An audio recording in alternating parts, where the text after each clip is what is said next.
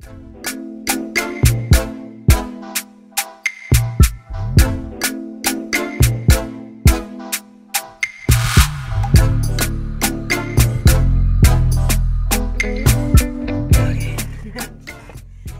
back.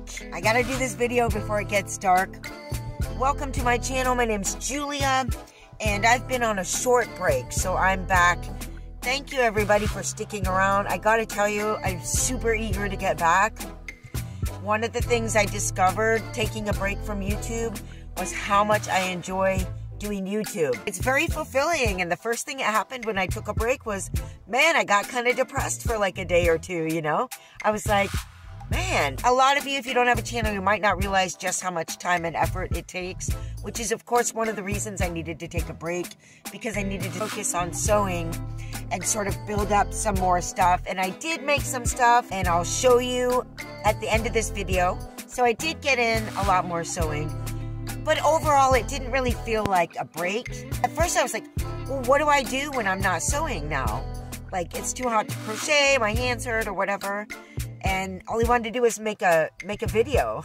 One of the things I would like to say about my channel, and I've talked about this before, is this is not really your typical van life channel, in that it's not really a vlog about my life from day to day, you know, all about me type van life. I did that for a lot of years, and it's just something I'm not so interested in doing. There's also a security issue for me in terms of just showing my everyday life on a regular basis. If you've come to my channel for van life, or through Bob Wells, yes, I'm Julia, I live in a van, so that's a part of my story here.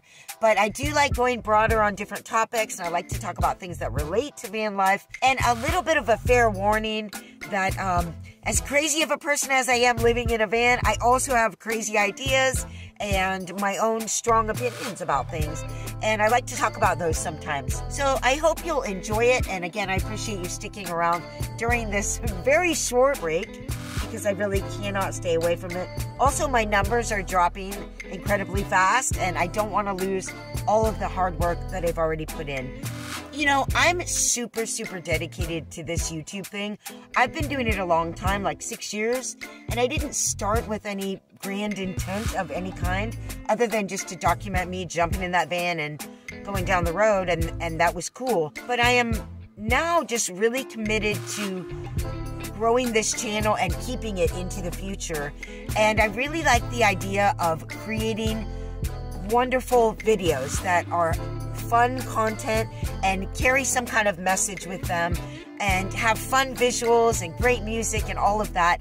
To me, creating these videos has turned into an art project. And I just get really, really into it. It's so super fun. And so I'm really committed to having a YouTube channel, growing my YouTube channel, and being around for long enough to be successful with my YouTube channel. I'm just committed to it. It's going to happen. It's just a matter of time. Rawr. What you have to have is a viable dream, a lot of passion, and a lot of hard work. And if you can do that, I mean, I really believe in the power of passion, because the only way you're going to do a YouTube channel long enough to be successful if you're doing something you really love. And so that's why I'm really here, is because making these videos is the bomb. And even though it's really frustrating sometimes, it takes a lot of work. All I know is I'm going with my passion, and I want to keep making videos for you, so I hope you enjoy them. I also want to say thank you to my patrons for continuing to be patrons through this break.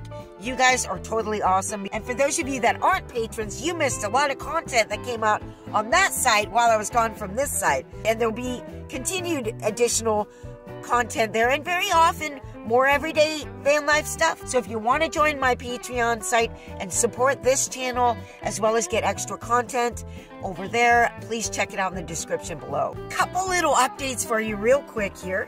I received a gift. Thank you so much. These are natural herbal teas.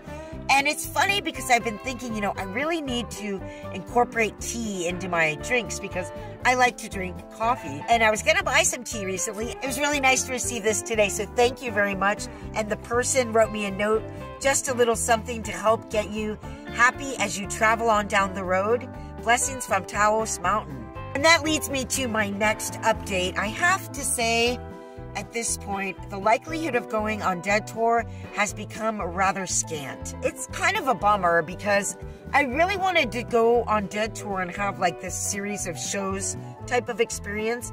But when I look at what's happening, it doesn't seem to be possible for several reasons. One, the shows in Colorado, which would have been my first part of the tour, are in October, and it is cold in Colorado. I'm going to be driving in snow in the mountains. That's not something I'm willing to do for an entirely sold out set of shows that I'm very unlikely to get into. So I could go all the way to Southern California and then drive over to the Phoenix show in Arizona instead of coming around from this side from Colorado. But that seems kind of ridiculous to drive all the way to Phoenix for one show and then drive all the way back, because in the day or two is the next show in San Diego. That show in San Diego is one of the few that's not sold out. The shows after that in LA, not only are they sold out and it's LA, it's Halloween. I didn't even realize those shows are Halloween. Halloween is not really a set of shows that I can bring my van with a dog in it to, because there's going to be fireworks. These big shows, New Year's, Halloween, stuff like that, they're out of control, crazy shows. They're more expensive.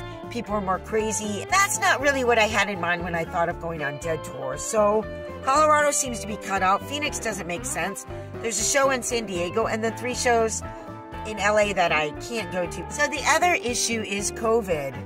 So obviously more is going on with that. The different concert halls may initiate new rules, stricter rules in terms of who can come in, who is vaccinated or wearing a mask. So you have to have proof or not proof, where you tested recently. All of these things are in flux. So that is another little glitch in the dead matrix there. With the COVID coming up more and all of these people gathering together, it does make me feel a little bit less safe about that.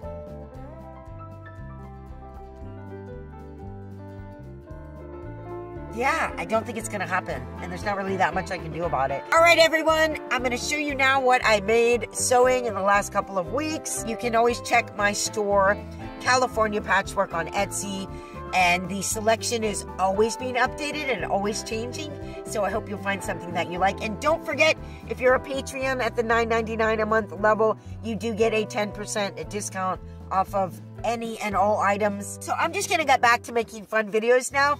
See you later. Bye.